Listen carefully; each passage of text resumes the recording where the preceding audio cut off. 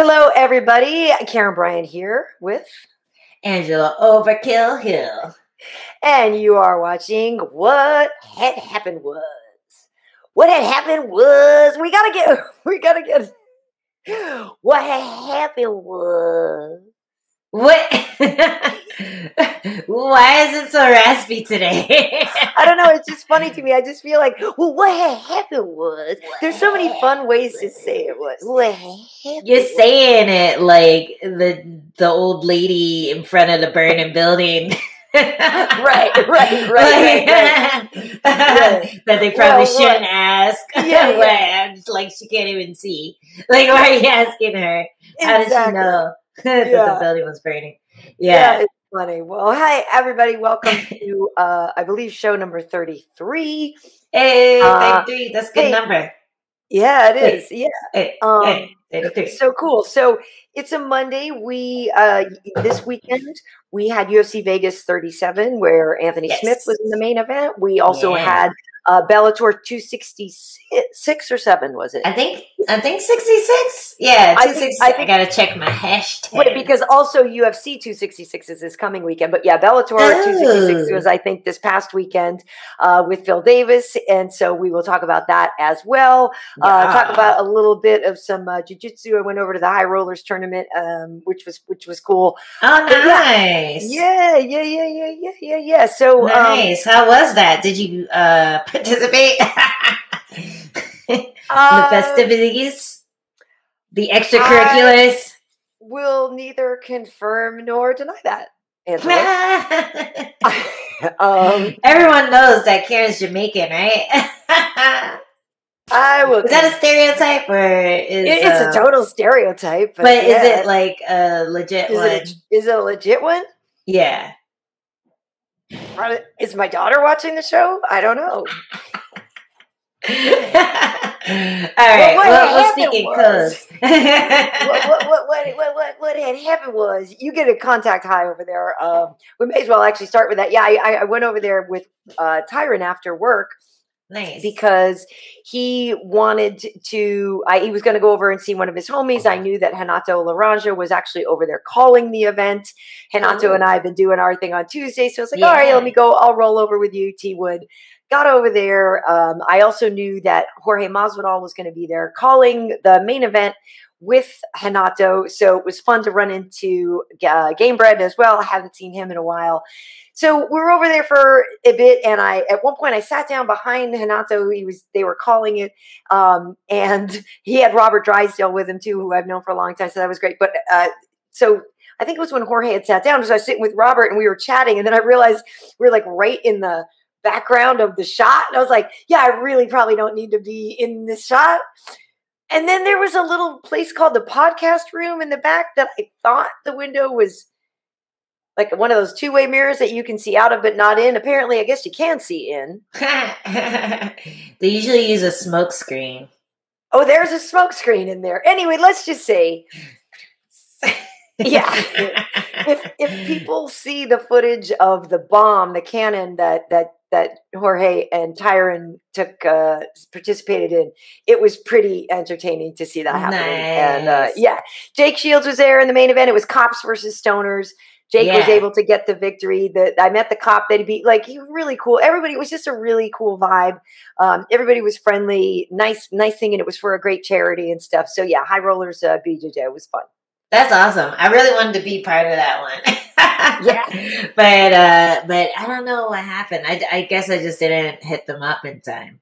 But they had like a good little group of people. I've been working real hard on my jits. So High Rollerz is the only tournament that I've done in recent history. So I really want to go back there. I like the vibe there. It's just super chill, and I've always been nervous about doing grappling tournaments because, like, when you're a UFC fighter, people are like, "Oh, I'm gonna tap out the UFC fighter," and it's easy to get hurt when people are like, "Ah!" You know, like, "Give me your ACL, let me tear it apart." So I've always been like a little nervous, but now that I've been working on my jits a little more, like with jiu-jitsu people, yeah, I want to get back in there. So High Rollerz, holla at your girl. Holla at your girl. Holla. Great. Yeah, well, it Great. was cool. They were really, really nice, nice people over there, nice organization, great hospitality. And yeah, I've worked on Submission Underground with Chael. I was hitting him up recently, like, when can I come back? You know, because the jiu-jitsu tournaments are really fun. And obviously it's because of COVID that I haven't been able to go. And hopefully I'll be able to go back up there. But you're right. Like, it's kind of a fun thing. You know, I've been up there when like a lot of UFC fighters and Bellator fighters have competed in the grappling, and it is a cool extra outlet. But you're right, there you do have a target on your back as a UFC person for sure. Yeah. People want to take you out. But I think that's more so for like the legit, not legit, not that it isn't legit, but like the ones that BJJ competitors are like, we're going to do this and we're going to clean sweep it and we're going to get, you know, lots of accolades for it. I feel like that has more of this like aggressive kind of scariness to it, where when you're doing something like High Rollerz, it's a one-off event. It's not a tournament. You go in, you compete in front of people. It's more for entertainment purposes than for like, this is going to be like the stepping stone to the rest of my BJJ career. So like people are a lot more chill. They're a lot more friendly. And I like that vibe, you know, like when I did High Rollerz, I went up against this girl and I was, oh my God, I was lit. Like I wasn't going to smoke. But unfortunately, I was standing around too long. I was standing around waiting for my match a little too long. So by the time we started rolling, I was just like, yo, what am I doing here? Like, what is happening? And we had like our horns locked. Like we were just like over under position. Just dancing, waltzing for like what felt like forever. And I'm like, what am I doing? And then I tried to shoot and ended up rolling off of the mats. Oh no, because they have to catch you because you can fall down. It was so silly. And then I remember us both like looking at each other and laughing after that happened. So it was a fun time. Like it was super chill. And I was on top the whole time, but then she swept me in the final minute and got a couple points, and I was like, stupid BJJ, but it was fun. So cool. So now I definitely want to do it again and redeem myself, and also try not to be as lit, or at least be better at being lit and showing how good my BJJ is now. Nice. So holla at me, High Rollerz. High Rollerz, I'll go back and watch you because that was really fun. So I'll go back anytime, and it was really cool. So I went over there after work. The main event over at UFC Vegas 37 was Anthony Smith up against Ryan the Spann. Ryan was number 11 coming in. Anthony was number 6.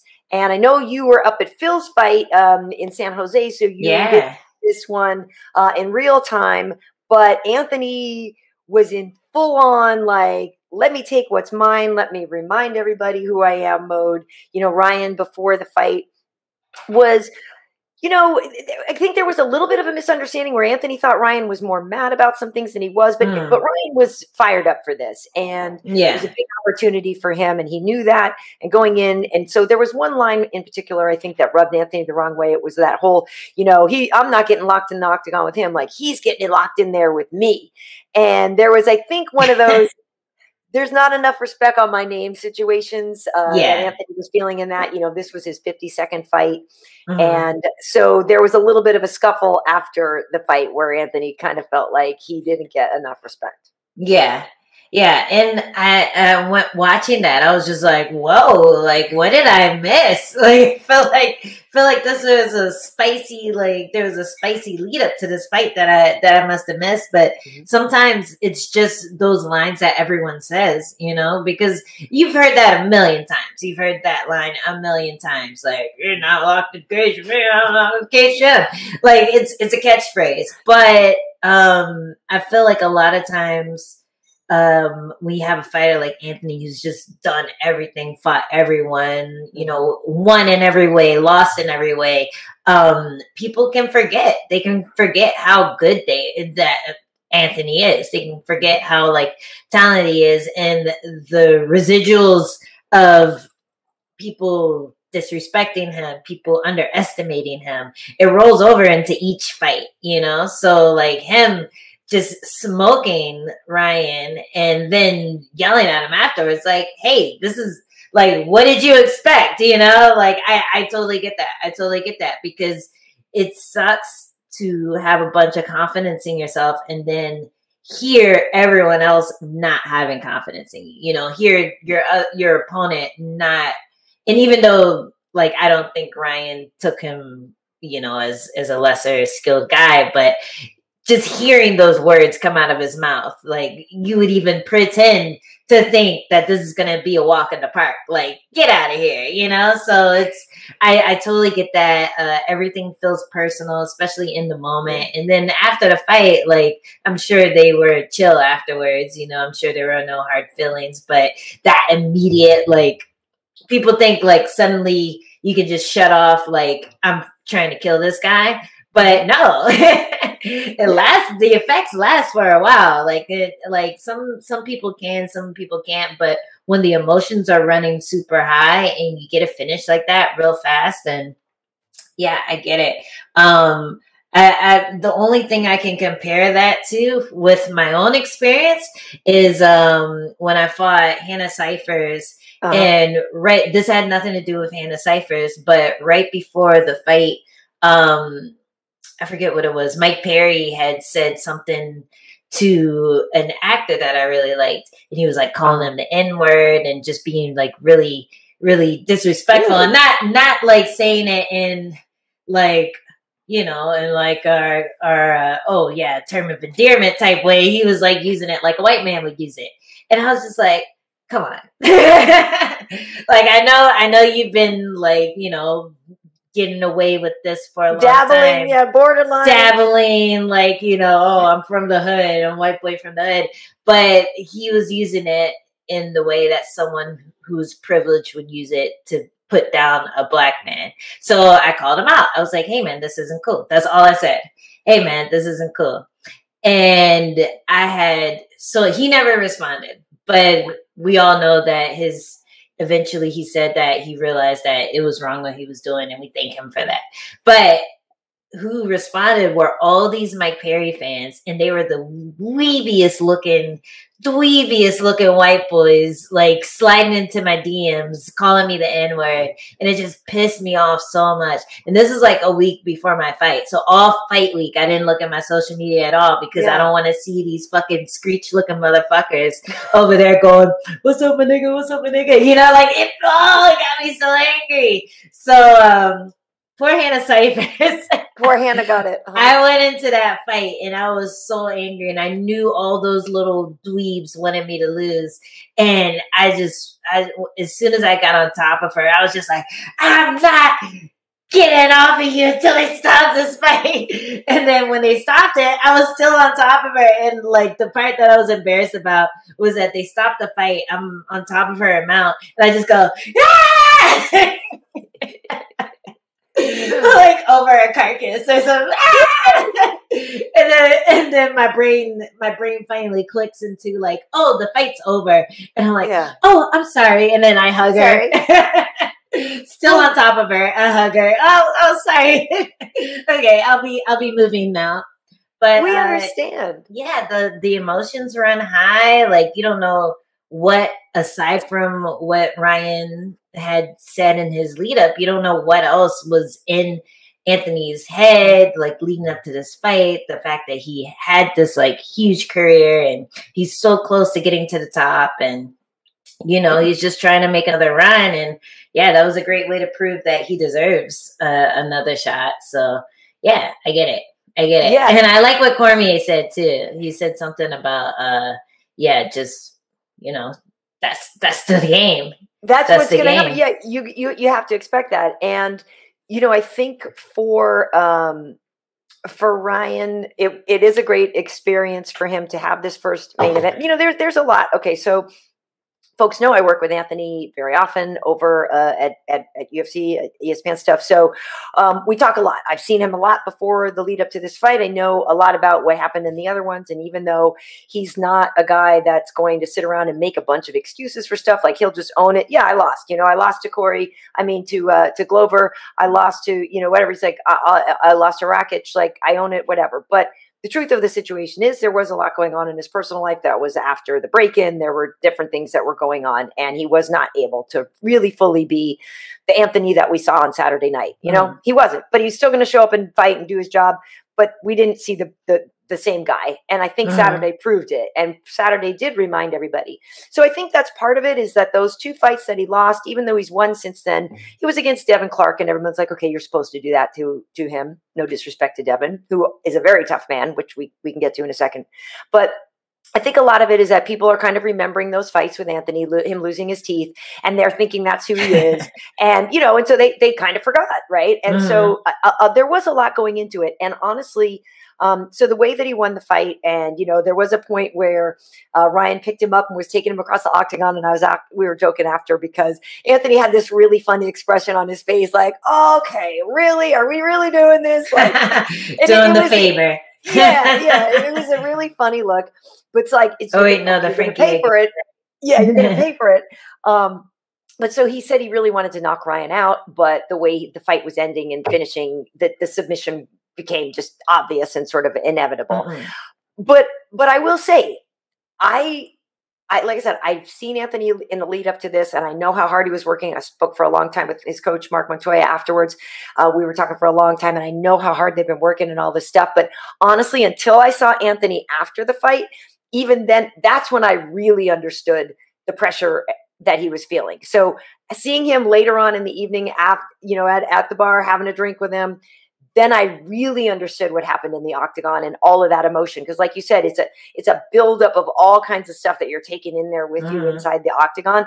And honestly, even though I knew how intense it was, seeing the level of relief and seeing the difference in the heightened Anthony and the relaxed Anthony was such a big difference. I was like, oh, snap. Yeah, that fight was real important. Yeah, I don't know if I'm articulating this the way I mean it, but like, I could tell after the win, I could tell how hard he really needed the win and wanted the win and worked for the win. And so he almost looked lighter. Way lighter. Yeah. Yeah. Like just visibly everything. Yeah. Like it literally lifted his spirits. Yeah. Yeah. No, I totally understand.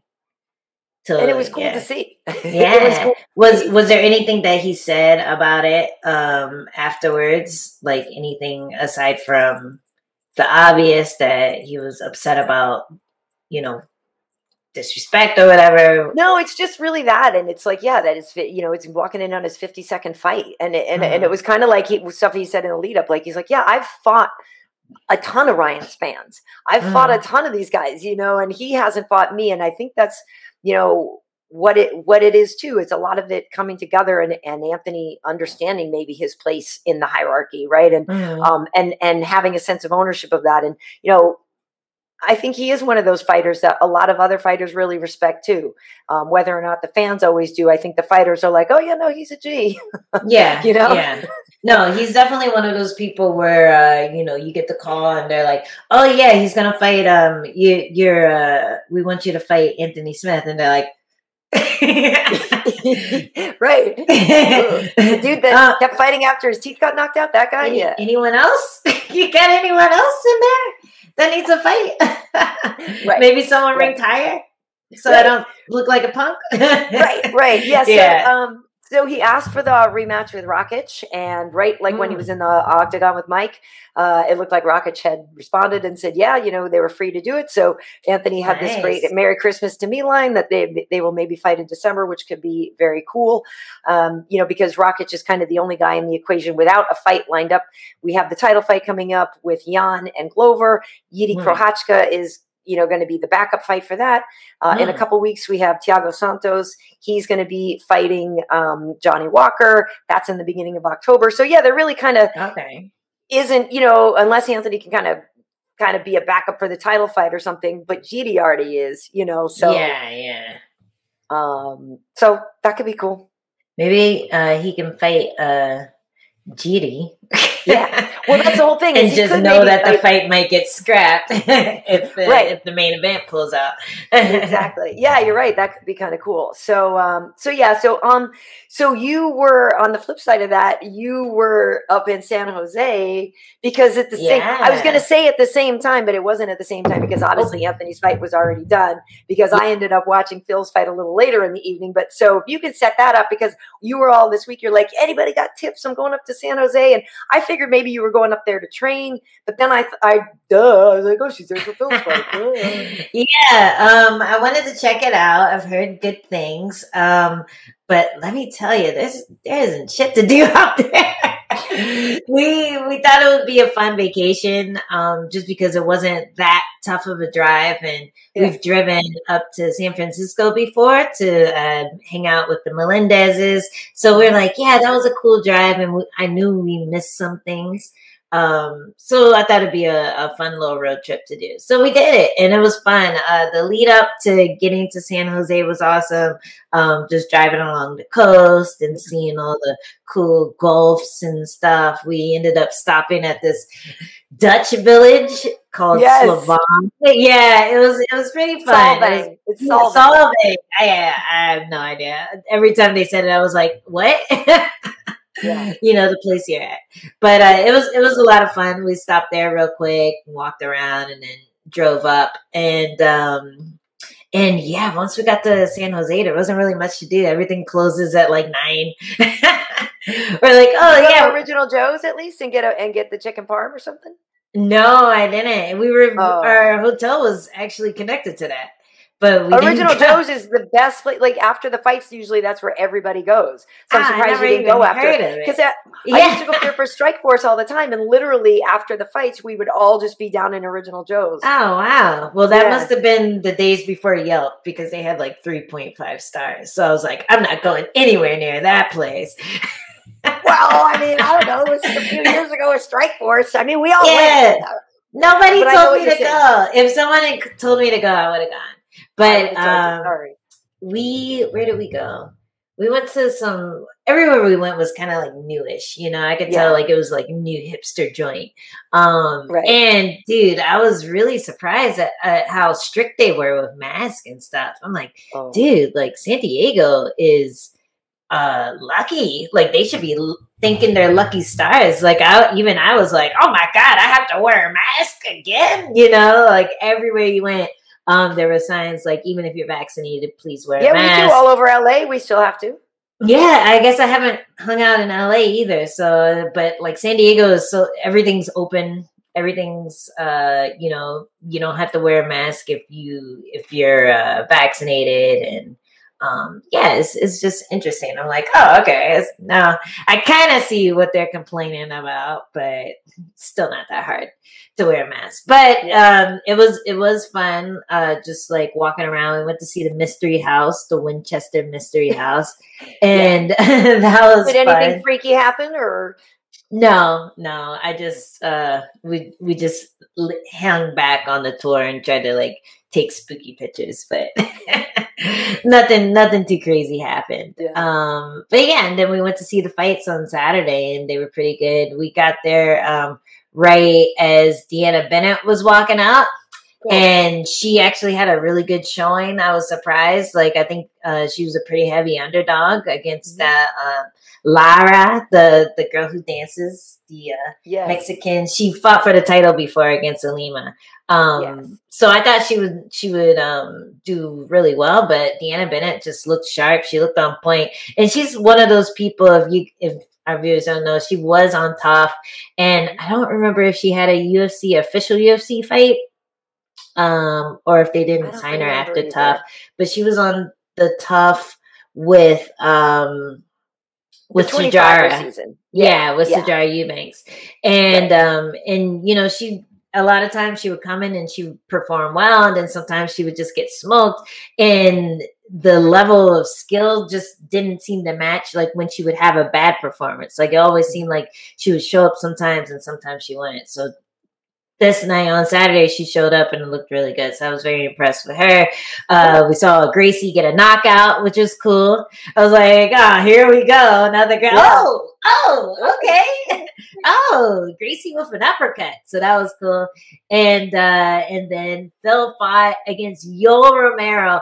And I was so upset because people were bullying Phil like crazy. I was so surprised and upset. I'm like, come on, guys. Where's the USA chance? Come on.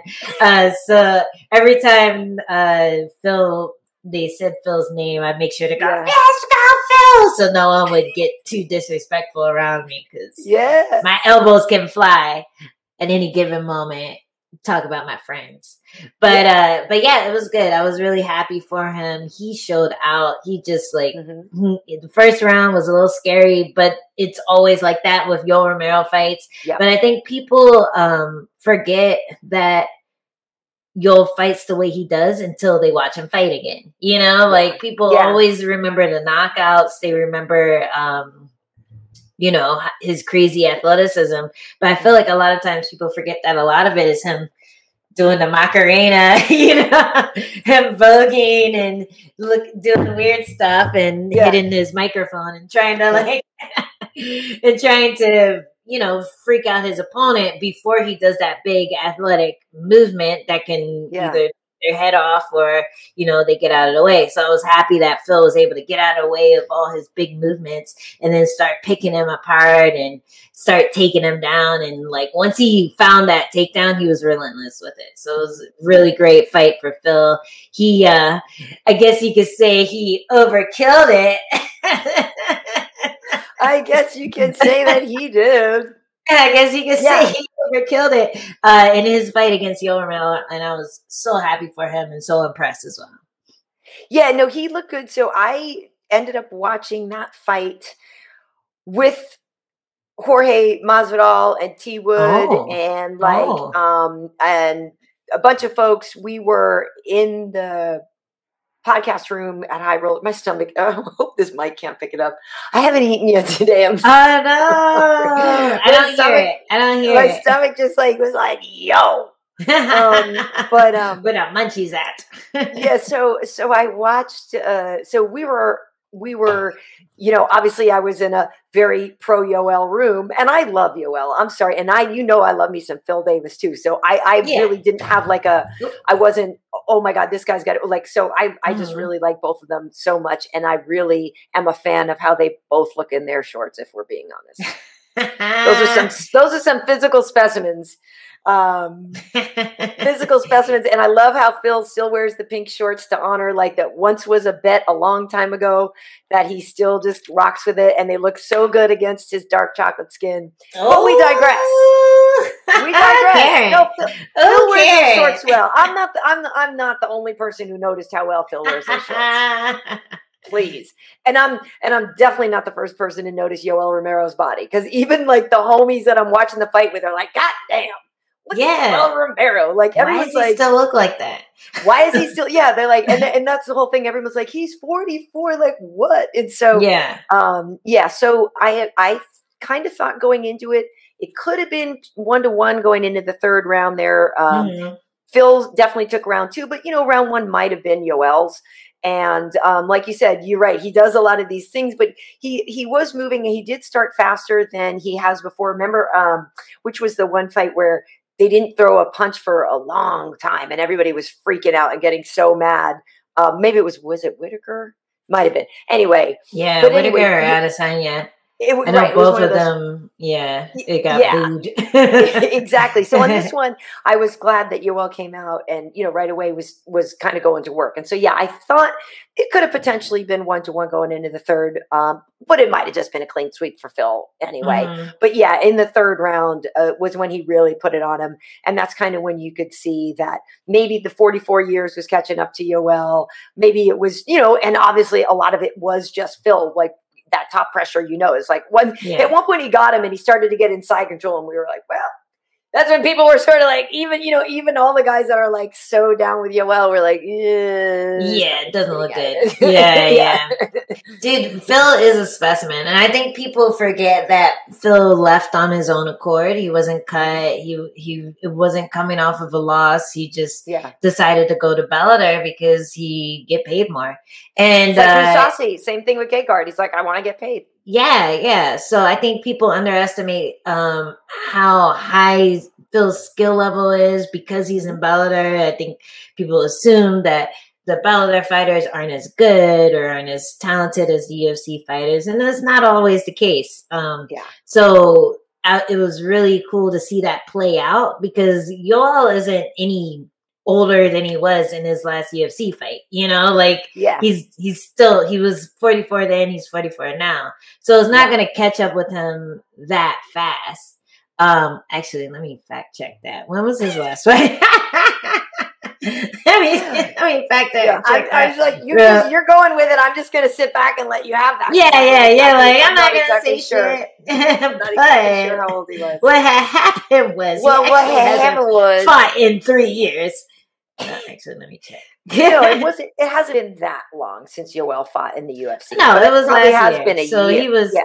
He was 43 last time he fought, maybe depending on when his birthday is, and he's 44 now. So he's still that athlete. He's still that guy that can put your lights out immediately. But when you get Yoel tired, that's when he starts not looking that great. And there's nothing more tiring than getting taken down and sit on, So I'm very impressed with him. I'm gonna big up what Phil did because that's my boy. But at the same time, I hate when people say, "Oh, it looks like age is catching up with them." Yeah, but really, they just got wrestled to fuck, and it's tiring. And like we've seen Yoel get tired almost every fight that he's lost. Like we've seen that him getting tired pretty much means he's not coming back. Like he doesn't have a resurgence like some of the guys in his weight class. So once he's spent, he's spent. And Phil was able to just drain that energy tank and sit on him and hit him and get the win. So I was happy. I was happy for him, and I think it's a huge accomplishment. And I still think Yoel's gonna fuck some people up in Bellator. They just gave him a horrible style matchup for sure. Yeah, for sure. Well, congrats to Phil. He's a good dude. He's a lot of fun. In fact, actually, I should put this little. Here's another one from KB's catalog. But a long time ago, when Phil and Tyron and I had gone and done some stuff for the UFC for Black History Month, and we have this whole segment about how people always assumed the two of them were on every steroid in the book because they were just like, "There's no way your bodies are real. There's just no way." So so it was cool. Well, congrats to him. I'm just trying to look where we are. Okay, so. You made me laugh a second ago. I wanted to, people might have seen, I forget what you just said, but it made me laugh. So on the show, when, that's a good sign, right? Right. So when Anthony came on the post show with us, it was me and Alan and Tyron, and, we're all friends. We're all, everywhere. So, what is it on Twitter? Is it Bohashinia Depot? Is that the one on Twitter? There's somebody that captures goofy stuff and all the time. Or one of the guy who posted the Tito. Yes. Videos. Right. Well, they caught the thing. So poor Alan, because it was one of those things. So here's the thing. So sometimes on the air, somebody will say something and, we have to just keep going, and you're on live TV and you have to act like you did not hear something that was so sexual or so whatever or so weird. And you're like, just keep going, right? Just keep going. So earlier in the day, Tyron had said something about so-and-so, or it was the day before. And he said, in the highlights. Okay, it was Anthony first. It was the Anthony thing first. So Alan's there, and he says to Anthony, "Did you know that he was gonna come in your face or something like that?" Right? He goes, so he came in your face, and then he goes, he hears himself say it. I'm sorry, I'm laughing. It's so childish. But then he tried to fix it. And so you could hear him saying it, and then he tried to fix it, which of course makes it worse. He underlined it by doing it. It's like no one would have caught it. Right, caught it. No one would have caught it if he had just kept rolling. But except for the ones with the horrible minds like us. Right. So he says it, he catches himself, then he tries to fix it. You're like, oh no. He's like, so on the clip that's out on YouTube, right? You see it, and then somebody goes, they caught the side angle because I'm there, and then you just see me like turn my head and look nice. And I'm like, what? You know, and so I'm sorry. I feel so bad because then Alan, after the show, we were laughing so hard because later in the show, we were doing some highlights, and Tyron said, or he said it like, oh, that was it. He said it right about Anthony right at the beginning. Then he's like talking about how in the beginning, oh, he faced this thing and he didn't come out and fully, you know, and he said, he goes, he didn't come out and fully blow his load. Like right at the beginning. And I'm like, oh, yeah, what are you doing to me? What are you guys doing to me? And that one, nobody, luckily, we didn't pause or we didn't say it. We just kept going. But so, yeah, after the show, Alan's like, yo, did you guys hear me say that? We're like, yeah, bro. We're like, how could you not? And then Tyron's like, but did you guys hear me? And we're like, yeah, bro. How could you not? And it's so it's just, if you were a good bus driver, you would have thrown your own little line in about like buying his wife a pearl necklace afterwards or something just to make the boys look less bad at their job. Like that's your job, right? Your job is to make us look less bad at our job. I'm gonna jump in with that line. That's what you should have done. That's what I hate to say it. I am a very good teammate, but every now and then you guys are out there all on your own. And like, you're like walking that plank all by yourself. Sorry, peeps. Yeah, but it was so funny, and I feel so bad. I feel so bad because it does happen, and then I sent it to Alan because I saw that they had isolated that. It was on Twitter, and I'm like, bro, I'm so sorry. That's awesome. That's so funny. Damn funny though. It's damn funny and it's silly. But yeah. So because if you swore on the air, didn't you? I did. Don't talk about it. They forgot. I felt like they forgot. I did. You know, I got swept away with Adesanya's win. And I was off stage, but you guys were talking to Adesanya. Were you were there, right? Or I with the boys? I wasn't working that one. I didn't work was that the Fight Island one, or was that? Yeah, it was one of the Fight Island ones. He just beat. I was doing the reporting. Yeah, you were. Okay. I was doing the reporting on that one. So we did the fill-in thing together where we were dancing. Yeah, But then, I think you were with John after. Yeah, so Adesanya was on there going F-bomb, F-bomb, F-bomb. And then I came in there and I felt like I was quoting him. But still not allowed. I still shouldn't have said it. I still shouldn't have said it. You dropped the F-bomb? Yeah, I dropped the F-bomb. And it was pretty. What'd you say? I don't remember. I was just like, yeah, can I say that? And then they said no. They said, in the earpiece, they said, no, don't you ever do that again.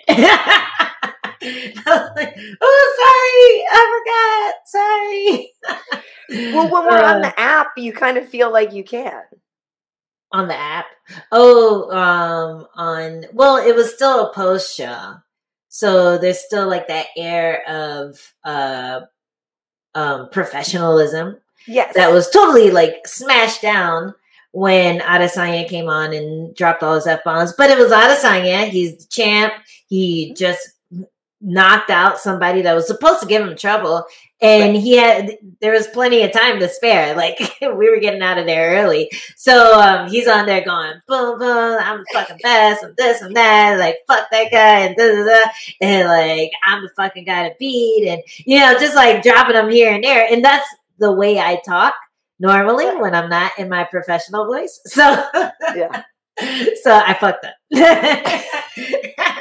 Long story short, I fucked up. I was like, yeah, he's the fucking best or something stupid.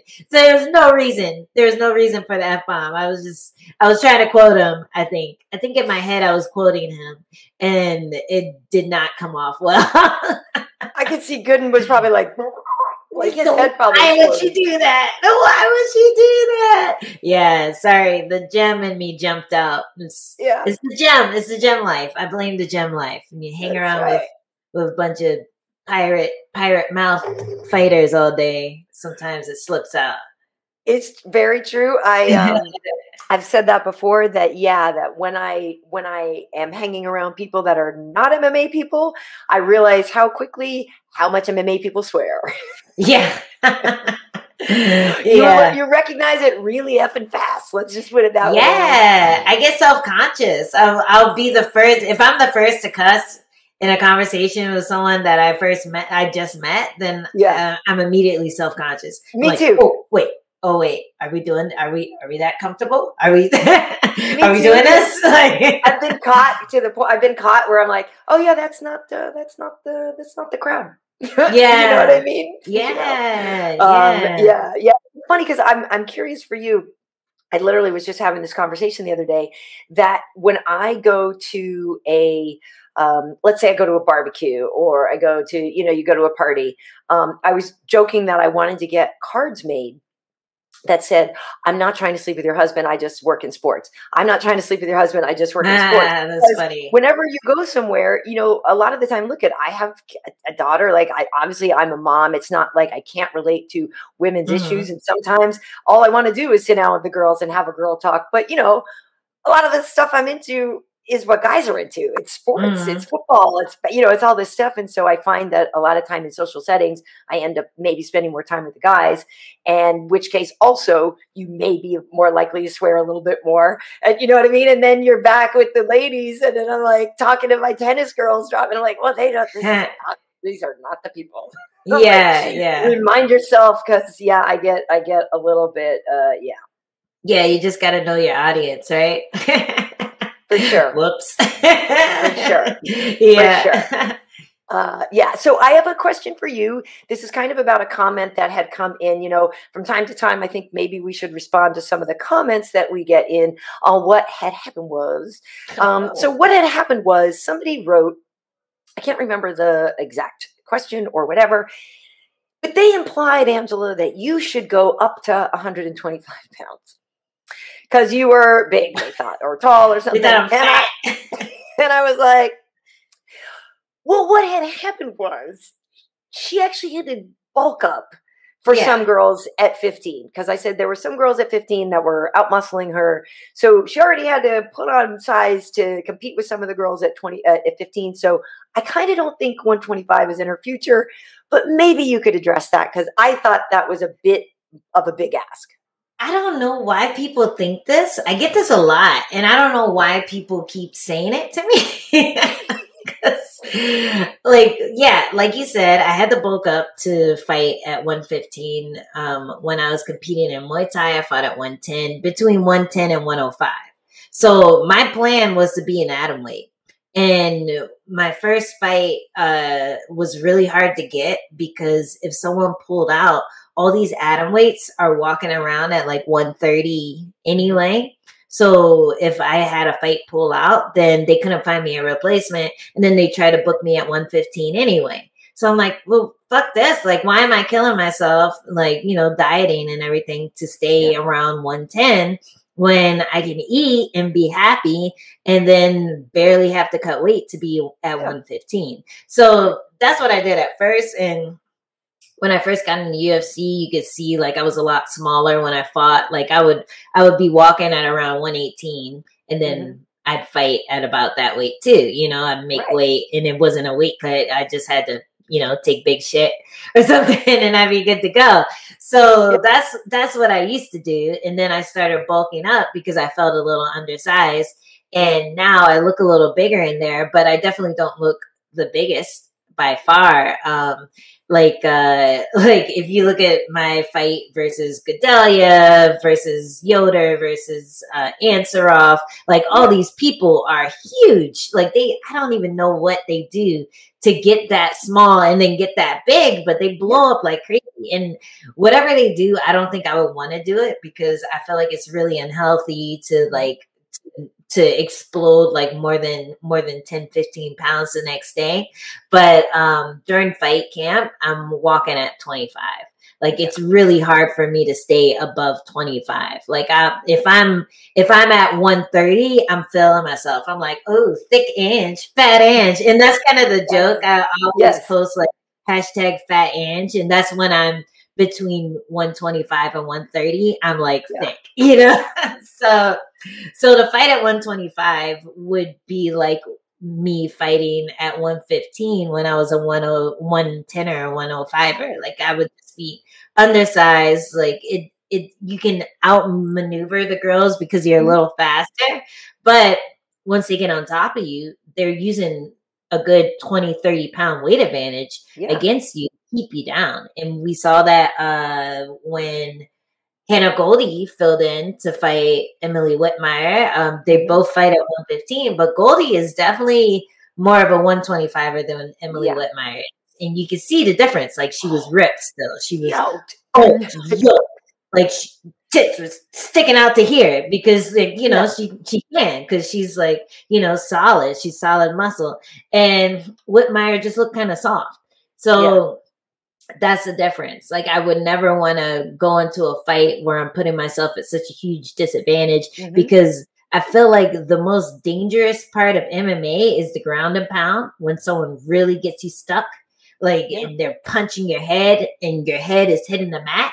Like that's probably like the worst position to be in because you can't really like your ego doesn't let you tap to those positions. Right. You know, so you're in there taking the most damage possible and trying to get up to protect yourself, but your head is bouncing against the mat. And if you're in there against someone who's bigger than you, then that's just way more dangerous than it needs to be. So that's why weight classes are important. That's why I don't fight above my weight class. Give me a certain matchup and maybe I'll think about it. But if I were to like, I would never claim 125 as my weight class because I'm 125 like literally today. You know, I'm 125 right now, and I feel a little thick. well, and the thing about it too is when I imagine, and this is actually a good segue, when I imagine, let's say you fighting Lauren Murphy, I'm like, yeah, no, I don't think so. Yeah, like, she's big. You would never, I would never say that you and Lauren Murphy should fight in the same weight class ever. Yeah, no, she's a big girl. She's a big girl. She's a good grappler. Right. She's strong. Like, and it affects the takedowns too. Like, it's a lot easier to sprawl on someone who doesn't have that weight to like put all their weight into your hip flexor and make you sit down on your butt, or like to scoop you up, pick you up, like Ryan Spann. You know, like all those things are easier when your opponent is smaller than you. Like. All takedowns are basically easier when your opponent weighs less than you. Right. And I'd be giving them that, you know, and to go in there and fight someone who is determined to sit on top of me, like that would just be a really stupid thing to do. So no, for sure. Well, and I bring her up because this weekend she's fighting Valentina at UFC 266. You know, it is, you know, she will be bigger than Valentina. Valentina's not that tall, but Valentina's, you know, the GOAT of the 25 division. You know, that said, I give a lot of respect to Lauren. She has fought really, really hard and put together an incredible win streak to earn her way up to the top. It's just that Valentina just still and all seems so much better than like everybody. Like I don't, but that said, you know, on any given night, something can happen. I'm not sure what you're expecting in that. It's just from what we've seen from Valentina, it's just really hard to ever think somebody can take her out. Yeah. Well, remember everyone was freaking out when Maya like got in on her hips. I don't even know if she took her down, but she got in on her hips. I think she might have gotten a takedown, but Valentina was able to get up real quick, so it it wasn't really like a takedown, but everyone's freaking out. They're like, oh my God, Maya's like, is doing way better than we thought. Like, what does that mean? So she showed some holes in Valentina's game. And then like, her next fight, she just took the girl down as much as possible. Yeah. She's just like, you know what? Fuck this. Yeah, right. I want you to, or maybe it wasn't Maya, but it was, no, you're right. She out-grappled and she was just like, yeah, you guys all think I can't grapple, so here it is. I can do this too. Yeah, no, she got mad. And she said, I have 0 holes. I have no holes. So I'm interested to see the fight, but I do feel like it's gonna be another like offering to the dominant champion god, you know, like the same thing they do with Amanda, offering, here is another offering for you.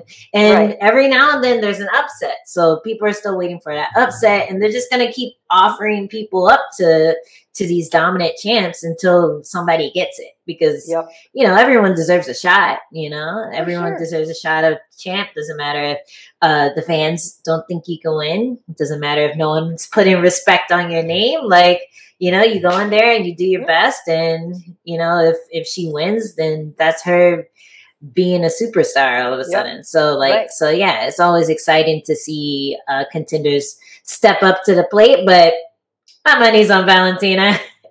Mine too. Well, we have a few minutes left in the show, but I want to ask you, because both of us, folks should know, we are big 209 supporters.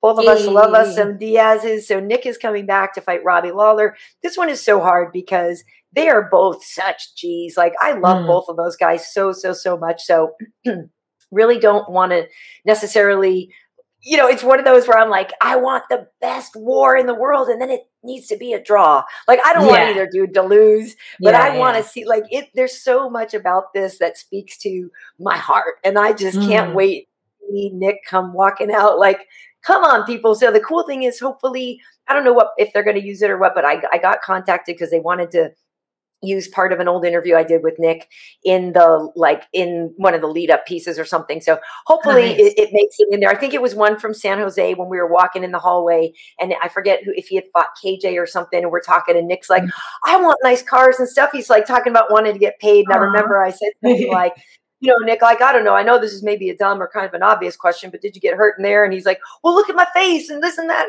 Because he really, you know what I mean. Sometimes you get hit, and sometimes you get hurt, and sometimes you really get hurt in a fight. You know what I mean? So anyway, fair enough question. But we're doing this walk and talk, and he's like in his zone, and I love it so much. And I remember this, and I just love him. And he's so, like, I saw a couple of the guys that kind of roll with the Diaz crew over at High Rollerz this weekend and stuff. And they're just good dudes. Yeah, they're I love those guys. Good people, and I've known them since like 2007 or so, when I started covering Elite XC and all that. And so, you know, and so same thing. I've known Robbie since then too. So this one just is really just speaks to my heart, and I'm just so happy to see both these guys throw it down. And I hope we just get an awesome fight. Yeah, I want Nick to win. that's my little 2 cents. But no, it's gonna be an awesome fight, and I'm excited to see it. And I like when they do these fights, like these fights that you know, it's people from the same era, people who are who led the charge of like the MMA legends and fandom, and got people into MMA, and now they're still active. But I don't want to see them fighting some prospect young kid that's gonna like do all these flips and shit. Like, I want to see them fight each other, you know. I don't want to see you know, I don't know, like, I don't want to see the changing of the guard, you know. I want to see two guys from the same era fight still, because they still can, and it's still going to be entertaining, and, you know, may the best man win. But rooting for Nick as always, and I think it's going to be fun. I'm excited. Cool. Let's go, Scrap Pack. Yeah, Scrap Pack. So with that said, before we get out of here, props up to Joseph Benavidez and Carlos Condit. Yeah. Two guys that both retired this week. And to your point, yeah, they're G's. They've been around a long time. And at this point, the offers that they were going to get are going to start to be people 15 years younger and, you know, like young and hungry and stuff like that. And we're good. I think you can only get that, like, man, it was really nice to beat a legend like you. I feel like you can only get that like once or twice before you're like, you know what? Yeah, we're good. I'm good. I'm good. I don't want to hear that anymore. Right. Because over on Fight Island, it was cool because Carlos fought Court McGee. And so that one was a good fight. You're like, fair fight. And then Max Griffin comes along. You're like, yeah, bro, I get it. Good fight for you. But come on. you know. But yeah. So yeah. It'll be entertaining. Okay, so as you can notice, we changed our frame up a little bit from last time. So Angela, you probably should remind folks where they can find you on social media and everything. You can find me at Angie Overkill on Twitter and Instagram, and at Overkill Hill on TikTok. All right. And so you can find me on Twitter, Karyn Bryant, Karyn. Bryant as in Kobe, no relation, but may he rest in peace. That is also where you can look for us on YouTube. My Instagram is KB Heat. We do these everywhere. We're at what, like 40? This is 33, episode 33, right? So 33. People can go back and look at these. I'll be doing a new festivities with Renato Laranja on Tuesday, which is fun. Hey. It is fun. This is also available on Spotify, Apple Podcasts, and iHeartRadio, as well as Angie's IGTV. So make sure, did I already say that? I don't know, but make sure you go look for it there as well. Yes. Check it out. All right. Well, thanks for tuning in, folks. We'll see you in the next one.